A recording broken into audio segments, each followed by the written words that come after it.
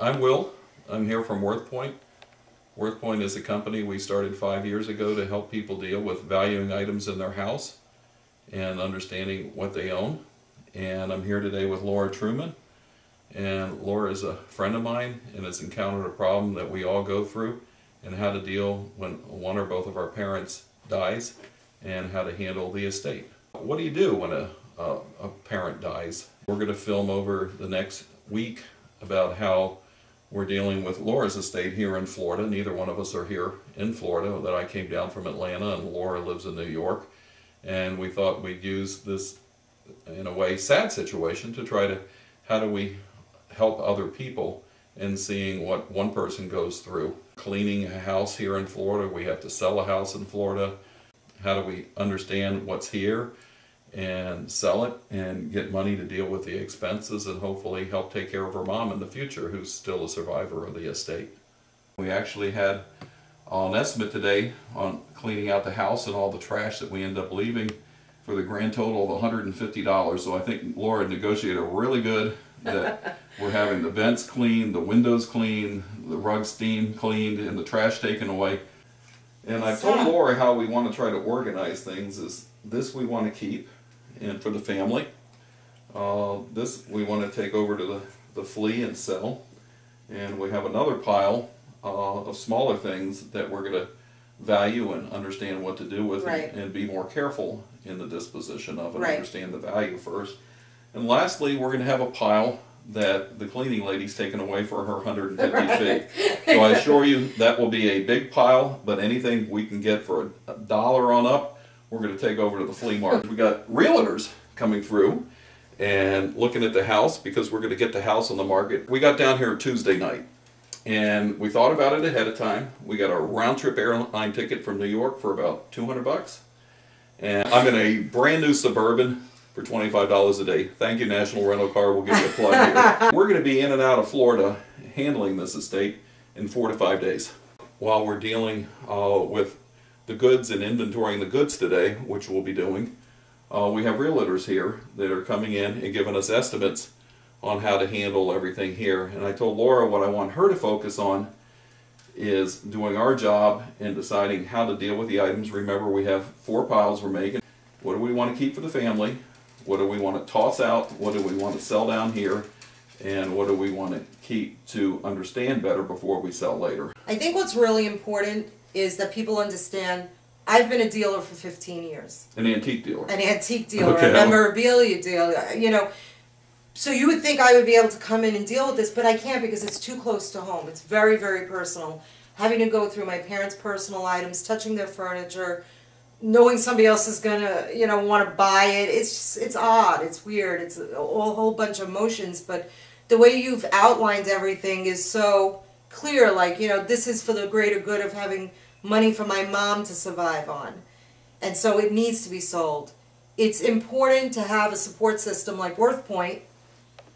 And what you've done for me, I mean, you've held my hand for a week, okay, before we got here, telling me it's going to be okay, this is what we're doing today, you know, and keep reiterating to me, this is our list, keep focused. That's really important. You've, like, kept me on a schedule.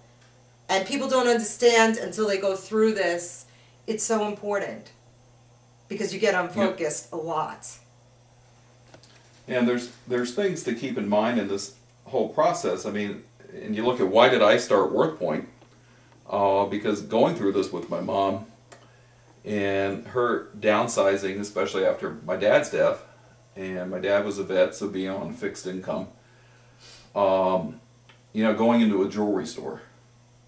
And my mom had taken a $5 coin into the jewelry store to get some extra cash. It's a 1/4 ounce of gold in a $5 US coin, and the jeweler offers her $25 for it. And putting aside the date of the coin and the scarcity possibly of it, it's $400 of gold. So for $400 of gold, she's being offered $25. Now, my mom, being in her late 80s, thought that was a good deal. Right. But fortunately, she called me, knowing the business I'm in, and said, "What do you think?" And I said, "Mom, get out of the store." And we have on WorthPoint every day over 200,000 people looking up values of antiques and collectibles. We use it all the time. Over 200,000. Yeah. And so look at that a little bit later as we look up some of the prices, but of items that we have in the house here. But it's a great resource. We have over 500 million images online for people to compare their items to. All right, Laura, we just had the first realtor come in and kind of break up our pattern here. What did you learn? Well, unfortunately, I learned some shocking news. Okay, the house is not where I thought we could price it. And bad market? It's a bad market. My parents are not going to recoup what they put into it. And maybe renting is an option. What do you think? Well, I think she had some good news in there. And she talked about $900 a month. Right, for renting. Versus 60-some thousand to sell. Yes, and if you think about what my parents put into this house was $140,000, to get a return of only $60,000 is but you could get a shame. $10,000 a year, and she only takes so $9,000 a year on a $150,000 investment. Right. That's not too bad given the rate of bonds today, what 1.5%. So, maybe renting's a good idea, and she does everything for you. So it might be an option for this house at this point. And you get some tax breaks. Right. Exactly. I don't want my mom to lose money. And so your mom gets $200 a week about. Exactly. Which is good money to go around. Right. All right, Laura, we have our 4 binning systems. Right. These are things that you're going to keep that are personal to family. We have photos in here and personal family papers. You always find this going through people's items that right. You have to decide what do you want to keep in the family. Second, we have a bin here of things we're going to start to take to the flea market. Okay. And as we go through them, I'm going to have you put a sticker on them. We're going to agree to a price, an asking price. Right. And that we can always go down. You can never go up, but we want to price them reasonable to sell. Okay. Realizing we have 2 days at the market. There's a Staples in every city, and we'll make a plug for them here. That we spent about $200 at Staples this morning. Right. And we got everything we need to clean. Trash bags, there's 75 of these. And if we need to go back in the morning, don't overbuy because you can always go back. Right. So it's right next to our hotel. We can go back there in the morning. And we got washable crayons so we can put prices on things and they wash off. We got some permanent crayons where we want to put prices on things and we don't want them changed when we're at the market tomorrow. Right. And we got paper towels, we got Clorox cleaner, we got everything we needed for $200. So you don't need to spend more than that, and it was easier than Laura bringing everything down on the plane. Right. And so we're going to start with our bidding process here. So it's the 4 steps that you were telling me about. Yep. Which is? Family, keep. Flea market. Right. Valuables we want to do more research on later. And trash. Got it. Another thing that we're going through here is a large collection of Franklin Mint and Danbury Mint automobiles that were big in the late 1980s, early 1990s. But these were in some ways over-collected. They're beautiful scale models. And in this case, I think a 1 to 24 inch model of a 1934 Packard car. And so these are very collectible. A lot of people are interested in them and want them. But they haven't, in all cases, gone up from what people paid for them back at that period. I think they ran about $100. So we'll look this one up on WorthPoint, a 1934 Franklin Mint Packard. Alright, so here I am on the WorthPoint's iPad device, and we have 150 million items in our database, and we're now adding about 10 million a month of prices sold at different auction houses around the world, including eBay, which were the repository for eBay's collectibles and antiques sales from both the UK and the United States. So we have about 500 million pictures in there with 150 million items. So you can find almost anything in a house and estate when you come into there and say, hey, I want to find out what is this worth. And it's very useful for estate dealers, use it all the time. Homeowners use it. 25,000 people are now subscribed to our database. And to show you how easy it is to find stuff in here, here's an iPad screen with a WorthPoint browser. And we get about 200,000 people a day into our website looking at different things. In the way of articles, we have tens of thousands of pages of articles on how to identify antiques, over 1,000 books, and a related site, marksandlibrary.com, where you can do research. So it's just so simple to type in here. Looking at this car, I have a boat tail Auburn Speedster made by the Franklin Mint.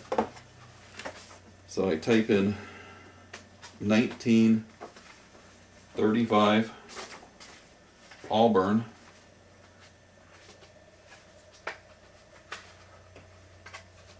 Franklin Mint. I want to know the highest price of one that's sold in the last couple years that we have in our database. And $129, that's our car. So that's what we're going to try to sell it for at our estate sale.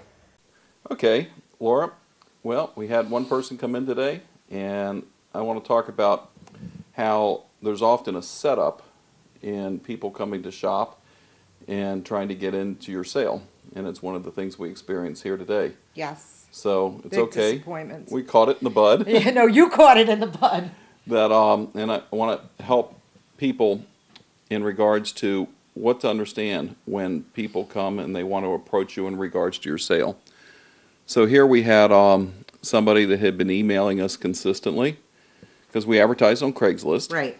And that we weren't taking early shoppers, but we found out this is a huge amount of work loading all this stuff up. So this one person that had been very persistent while he was specifically interested in these Franklin and Danbury Mint cars, that he ended up saying he was interested in taking the whole estate off our hands. And so we called him last night and still had an interest in that or all the cars. And he came over today, and what happened? Well, boy, was that shocking. He came in, he didn't look at anything in the garage where we have fabulous stuff. He walked straight for the cars, and he started picking and choosing through the cars. And he offered us a very low price, which we couldn't agree on. And then he went back and he said, well, I just want a couple of cars.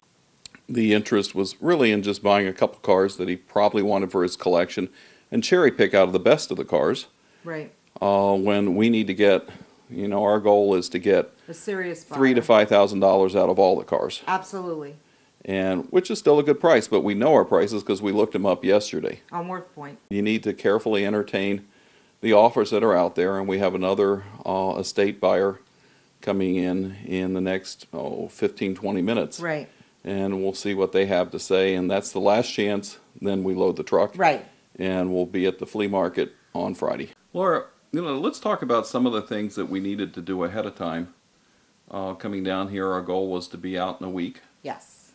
And that we've already packed the special items either for you and your family. We've called those out, and we called out the high value items that we think ought to be sold online. So we've gotten part of our job done here already. What are some of the things that you did ahead of time when we talked about the planning that needed to get done? Well, you had me call the movers.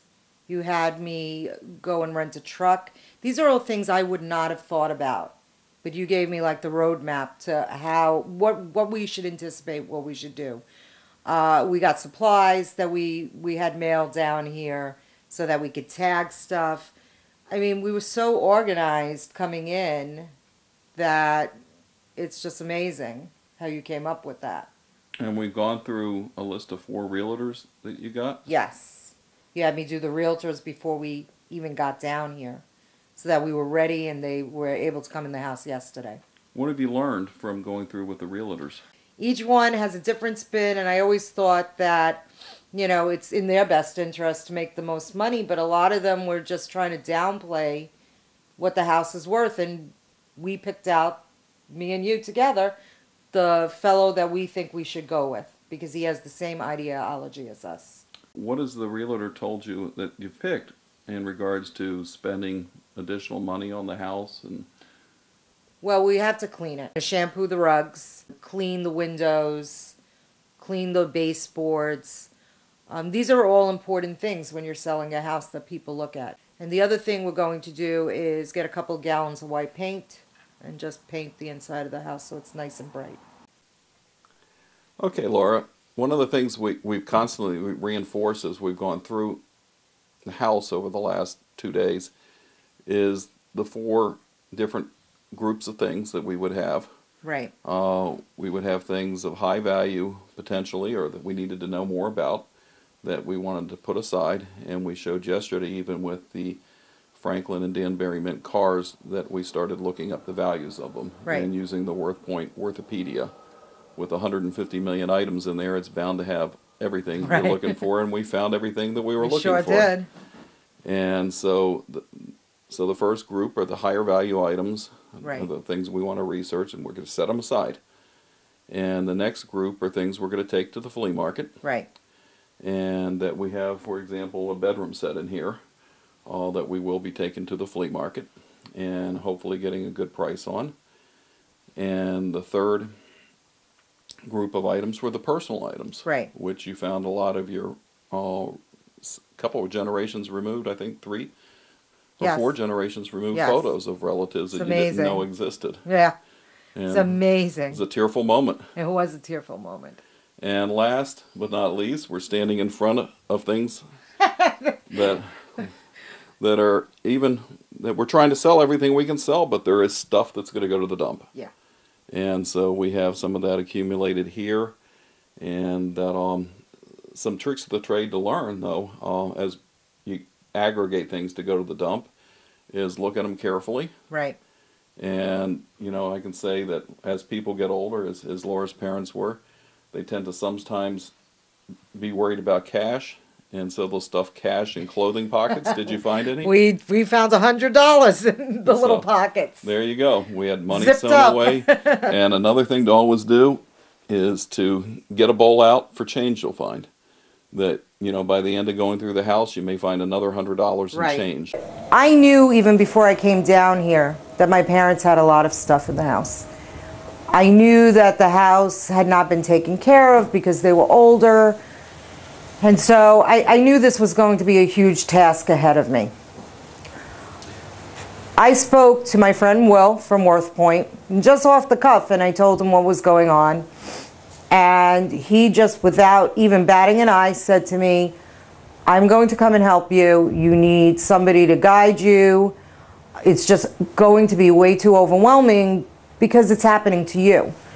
I knew coming in that my parents had some valuables. First of all, you're in a very fragile state. You've lost a parent, or, you know, even putting them in a home, it is the same as a loss, you know, in a sense. And having somebody turn around and say, okay, this is what we're going to do, very organized, very thoughtful, road mapped out exactly how we're going to do it. This is what your tasks are. This is what our responsibilities are, is super important. Because quite frankly, I wasn't thinking about any of that coming down because I'm very grief-stricken. I'm sad. You know, having to go through my parents' belongings is, you know, just something I never envisioned I'd have to do. And so I don't think anybody is going to be able to do this themselves and clearly think out what needs to be done. From the moment I spoke to Will, he gave me a roadmap to exactly what we were going to do. And he gave me very simple tasks for me to do to keep me busy while he was doing the more important tasks. We were talking about packing everything up and going to market. And as we were looking at stuff, and we had the movers, and they were putting everything on the U-Haul truck, you know, we were saying, wow, this is a lot of stuff, and we still had a lot of ways to go. And I remembered an email we had got from Craigslist a couple of days before, and I called the guy and I said to him, hey, are you still interested? He said, absolutely. He said, I will be there tomorrow. He said, this is what I do. He said, I am going to buy everything. No worries, we'll negotiate some sort of fair price. He said, it's going to take me about 2 hours. He didn't lie. We kept going. I told him, this time learning from my experience of the gentleman with the cars, Will said to me, let's just keep going. We kept on packing the truck. We kept on labeling all our items. The guy came in. Half the truck was packed. He knew it. We had taken pictures so that he could see before we had packed stuff what stuff looked like. So remember that, guys. You need to take pictures, keep your mojo going, get it on the truck, or wherever you're gonna sell it, but take pictures so that, you know, if somebody, like we got lucky, somebody comes in to buy the estate, you could show them what they're buying. And that was it. We made a deal with him. He came today and with his team, and they took the stuff away. I think for what the gentleman took out, it was well worth the price. And you know, you have to factor in the headache, you have to factor in the aches and pains of being older, you know, tired, you know, it's just much easier. Sometimes peace of mind is easier, remember that. The only thing I'm gonna tell anybody out there is, you cannot do this alone. If you think you can, you're kidding yourself. It's too emotional, it's too messy. You know, you're gonna find things that you never thought you were gonna find, and you're not gonna know what to do with them. And perhaps you might give things away that are very valuable, because there are people that come out of the woodwork that are gonna want those things, and they're going to lie to you. You need a third party to be able to guide you. I encourage anybody to make sure that when they're in this situation, they reach out to a company like WorthPoint to help them.